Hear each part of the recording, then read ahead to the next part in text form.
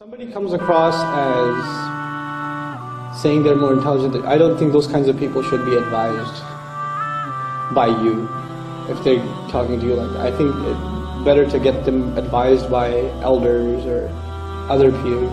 Because if they're talking like that to you and then you tell them, I don't think you should talk like that or whatever, you're just going to create more antagonism. Sometimes it's good to get a third party in a subtle and careful way throw it in. And the other thing is, this is what I learned, sometimes this wisdom you learn from elder Muslims.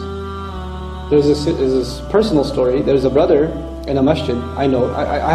Most of my best friends are really old people. So they're in their 70s and 80s and such, right? This is a really old gentleman, and he, we used to meet at the masjid every day and stuff. And there was a fight in the masjid. It was a nasty fight. You've seen one of those? They're pretty ugly, okay? So these two guys are just going at it, and they're really nasty to each other, and one basically calls the other dumb, essentially. I'll do watered down versions, okay? But anyway, this older gentleman knows both of them, and stops talking to both of them. He's always nice, he says salam to them, how are you, and just walks away. Usually he's makes longer conversation. He's very cordial, but he walks away. And he's so wonderful in his personality, those people, they feel it. They feel like he doesn't talk to us like he used to anymore. So one day, one of them, this happened in front of me, one of them just came up to him and says, you don't talk to me like you used to. Are you mad at me? He goes, no, I'm not mad at you at all. She says, but you don't talk to me the same way. He goes, yes, I don't. So why don't you? He says, look, I saw you get angry with that other brother the other day, and I just got scared. Maybe one day you'll get angry at me.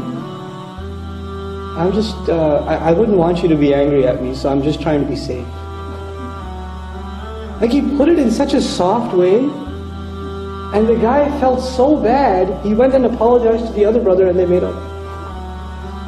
Right? That's the wisdom of an elder, they know how to approach things. And this sometimes, it's our demeanor towards people. You can show some people, you can show someone that that they've hurt your feelings, without actually saying it. You can show it with sort of a distant demeanor. And and people use hurtful words towards you.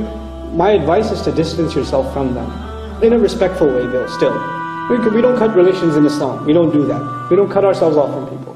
But it's a healthy thing to distance yourself from someone who uses abusive language towards you. That's a healthy thing to do. And if there's any ounce of good in them, they will feel it. Right? And they'll come to you and say, what's happening? Why aren't you talking to me? But if there's no good in them, guess what? They'll say, good for them, good for me. I don't want to talk to you anyway. So that's probably good for both of you. Right? But distancing yourself is probably my best advice. Inshallah ta'ala. It's a silent kind of advice.